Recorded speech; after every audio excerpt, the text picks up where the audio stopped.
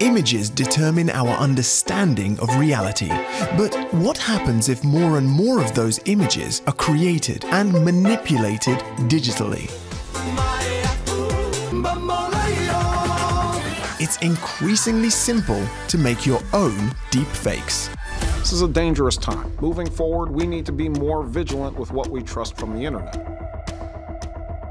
Become a part of our day-to-day life to the extent that perhaps some of the younger generation truly do not have that same distinction we have now between the synthetic and the organic as part of reality. New technologies will soon determine our view of reality. The questions are, how will we use them? And what will we use them for? I am metahuman. Storyteller. Seeing is believing on TRT World.